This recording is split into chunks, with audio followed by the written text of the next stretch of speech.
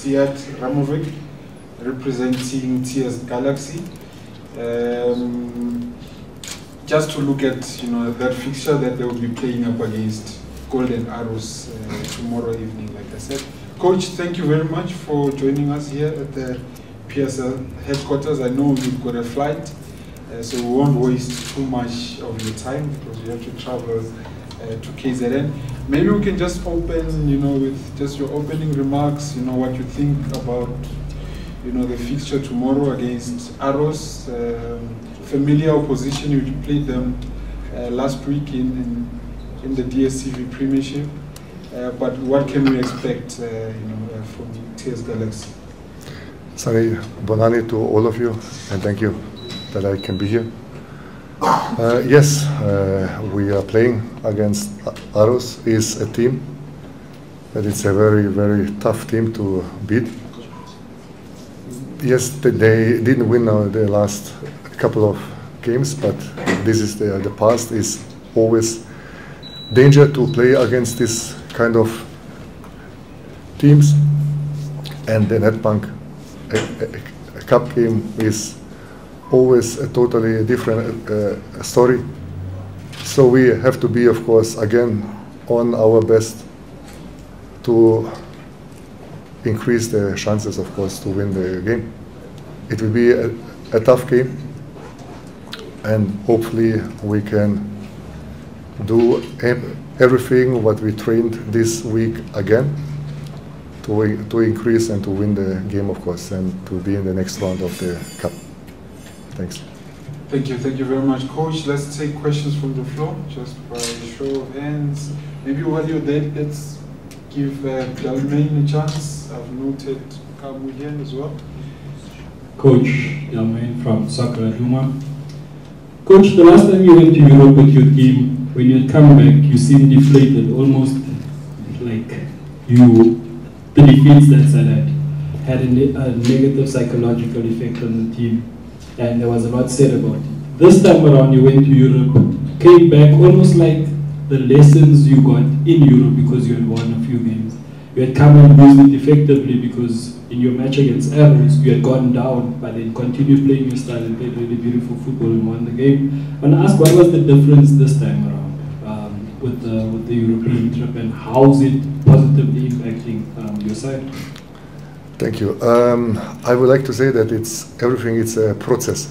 So the last time we went, we had also a different type of players that I don't want to mention now, but we get out of this kind of players. They didn't want to improve themselves.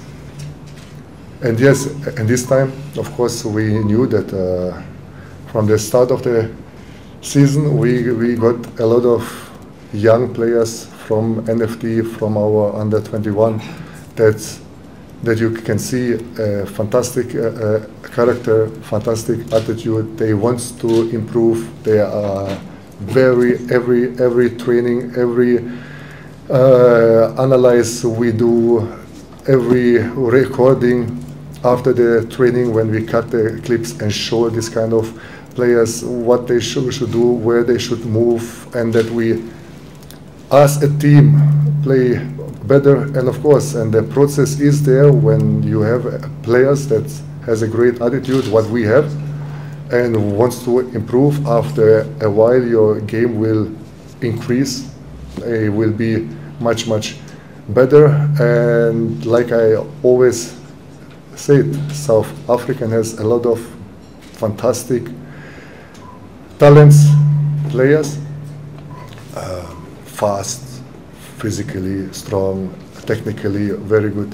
Only the tactically side is a little bit where we should improve, and this is what we did. And then we went to Turkey. We played against a very tough teams. They are playing Champions League, Asia. They're playing UEFA Cup, and teams that you are pleased to play against, because of course then they can see where we are. And we And I think that we represented ourselves and also South Africa in a beautiful way. We beat Mura 5-1. We beat Navbahor that played now the Champions League 5-0. We beat then we beat this team from Slovenia. And we beat also this team from Ukraine 4-0. So we started to score a lot of goals. Why? Because our final pass started to be much better. And when you see the last, let's say the last half season, we had in every game a lot of opportunities to score the goals. But we missed maybe the final pass, too strong, too soft, too long, too short. And now this kind of things improve, but we know that we have to still to improve a lot just to keep the flow. And I'm happy about it. And this is, of course, what we just continue. But we know that we have to stay focused. We have to continue to train well, to stay humble. Why? Because now the mind, what I always tell my players, now the mind will try to trick you. Take it easy, now you win. Now you don't have to train so much. Now the things. If you do this, if we do this, then we will go 3 times faster backwards. And then you have to start again your hard work. No, we continue now to stay there, to continue to work hard, and hopefully we can reach our goal, what we set up in front of the season. Morning, Coach. Coach, please take us through the trickiness of playing the same team twice in the space of a week. You played Arrows last week in the league, but now you're playing them again in the cup competition. So a different approach, all those sorts of things. Take us through the trickiness of playing the same team twice. I think that we saw some of the things where we can still play better. So we analyzed the last game, and we saw some things where we can improve on this stage, and we trained in this kind of things. But we will try again. We will try to play our style of play and to improve still these small things what we should, because then the game will be much easier for us. But again, every game is a new game. You never know what you can expect, how the game will be, one red card, one penalty, so you never know what you will expect. So we are preparing ourselves very well, try to get into the next round, because we got the feeling how it is to stay in the final Black Label Cup, and it will be just amazing if we can do the same thing with the new cup, with the Nedbank Cup. Karabo and then Lorenz. Good morning, Coach. Coach, you actually played Golden Arrows for the third time in about just over a month, and I think you scored 5 goals up against them. How do you guard up against complacency? Because maybe some of the players might think, well, it's Golden Arrows, we've beaten them twice already. How do you guard against complacency and ensure that you guys, play the match on other occasion as well? I can promise you that my players, they went so much through negative things and good things, and they know that we are clear about it every day. You don't get anything for free. Every game you have to repeat your maximum. You have to repeat the fight for every inch on the field. You have to repeat your focus, attitude, dedication, everything to make it sure or to increase to win the games. If we don't do this, we will lose against any team in this league. Why? Because every team in this league is a very, very good team, a lot of great coaches. So we have to be on our best every day, every game. Lorenz? Coach, Lorenz here. Firstly, obviously, Samir Nurkovic has been doing really well, coming off the bench. How far is he from starting games? Because obviously he had a lot of fitness issues, not playing football for a year. And then secondly, Coach Rulani Mokwena said on Monday that he didn't appreciate how you had a go at him publicly, and that's something that you should do behind closed doors, man-to-man over phone calls, which he said he phoned you. Do you agree that it was blown out of proportion, or do you regret what you said? Let's start with Samir first and get the funny part in the end. Samir is just unbelievable striker. I met so many players through my playing career, also as a coach, and I can clearly say I didn't see so many of them. Very professional, hard-working guy, fantastic attitude, very great human being, and we are just a lucky one to have Samir in our team. He is on a top fitness now, and he will help us a lot. We have still 14 games in the league and hopefully 4 more games in the cup game. And yes, and he will be, I hope so, and God beware that he don't get injured, any of our players, because we have 22 players in our squad. It's a small squad, and we are very happy, and it talks also to our, let's say, like knowledge that no one got injured. So it means that our periodization is class, and I have to give a lot of credit to my entire staff. But Samir is a guy, no injuries. Every day he trained on the best, and I am sure that every team in this league would be just happy to have Samir in their squad, and we are the happy one, and we will. I'm pretty sure we will see a lot of him still until the end of the season. Now we come to the funny part.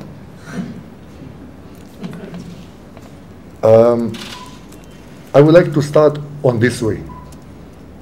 I did not came to South Africa to argue with anyone.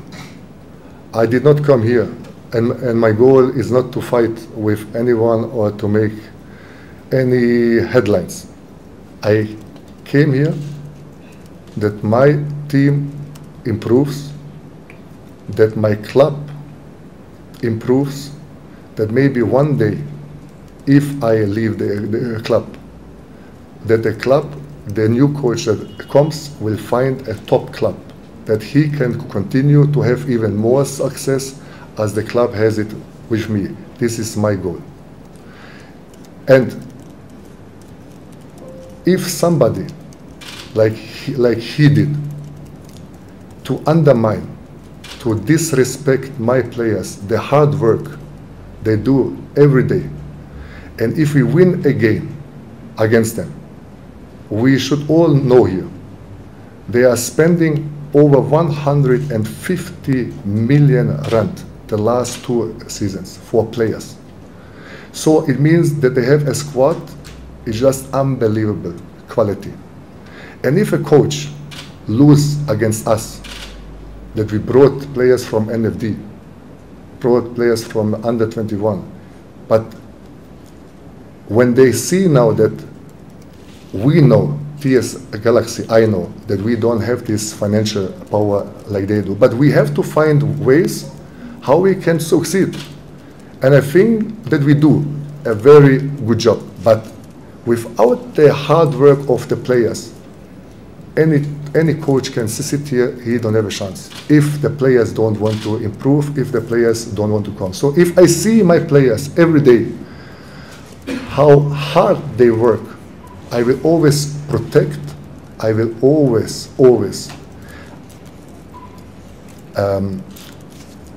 be and raise my voice if somebody, doesn't matter who it is, disrespect my players, disrespect the value of this club, of my staff, of me, and this is what he did.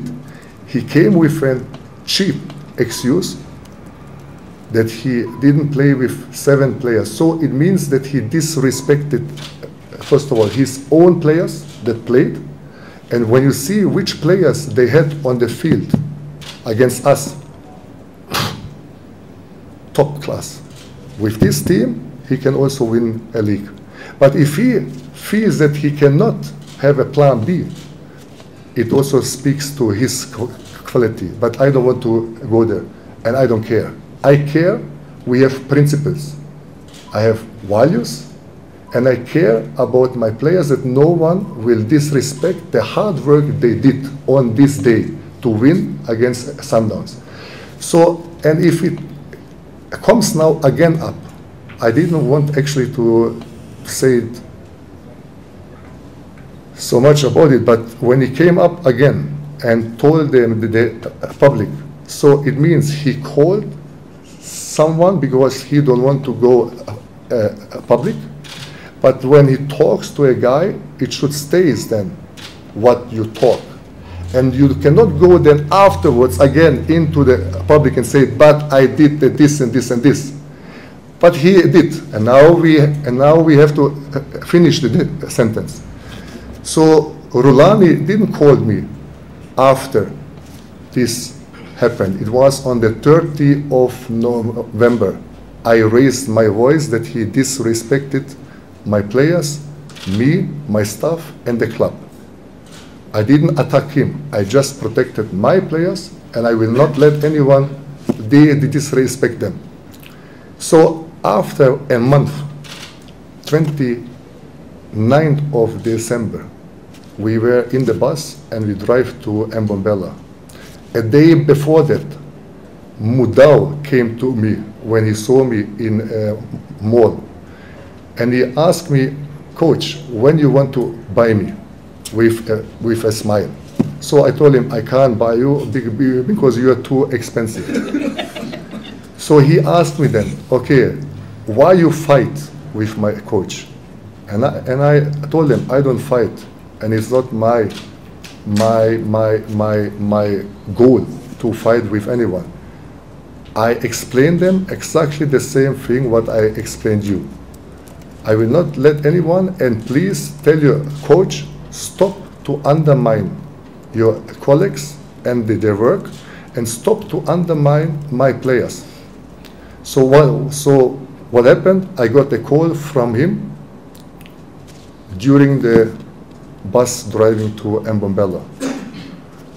I picked up the phone, and he started to yell, to scream, and he told me I will just make it short because he talked 10 minutes or entertained me with a lot of nonsense.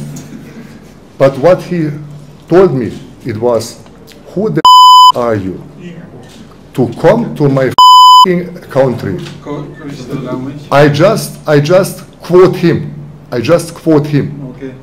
He said, again, who the are you to come into my country and talk to me like this? Do you know who my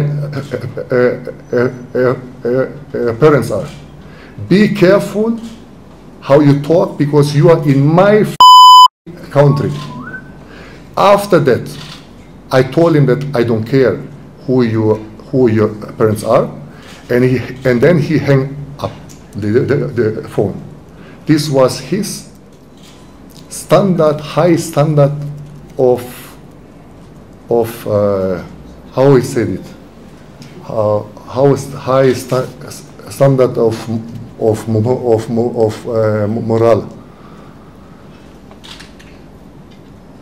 I was very disappointed, I can tell you, because I think to get a treatment from a colleague like this, it's a very, very, very, let's say, small-minded talk. So, but I want to, I would like to clarify now.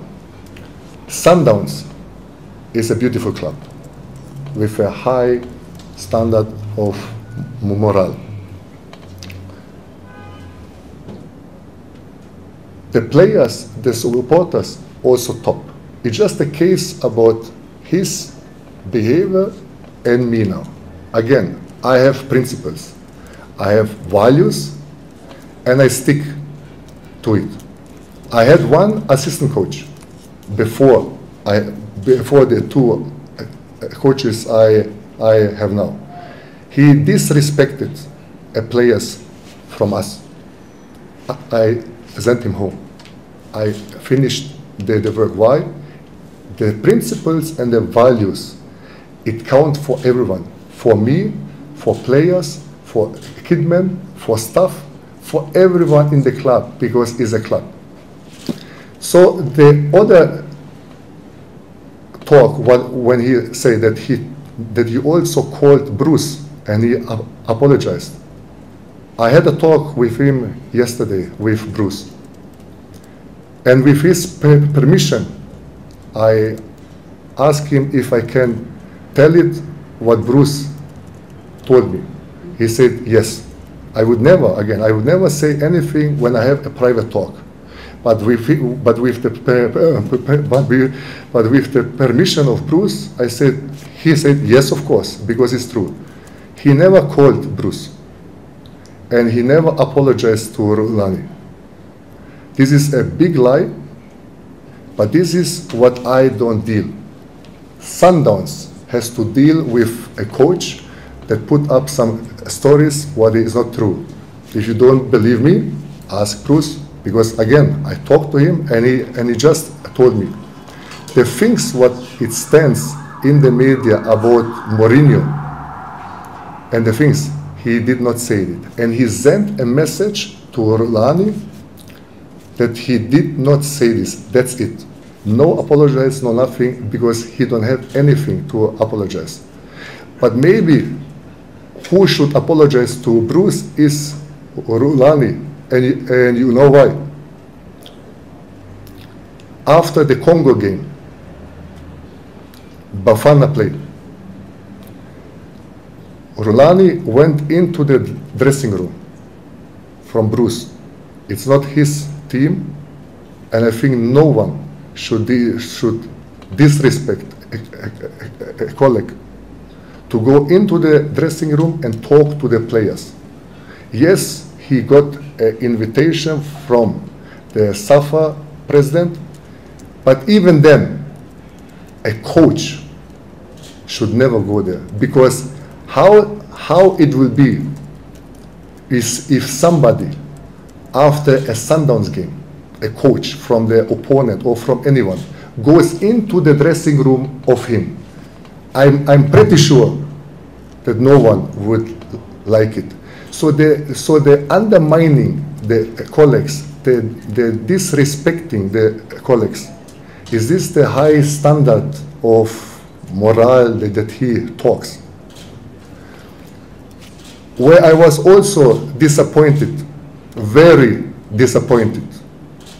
If somebody disrespect my player, and he did, Bernard Parker is a very, very legend in South Africa.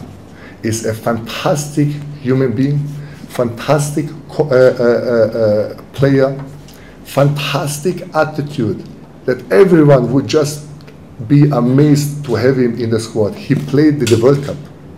He played 72 games for the Bafana. He won so many titles.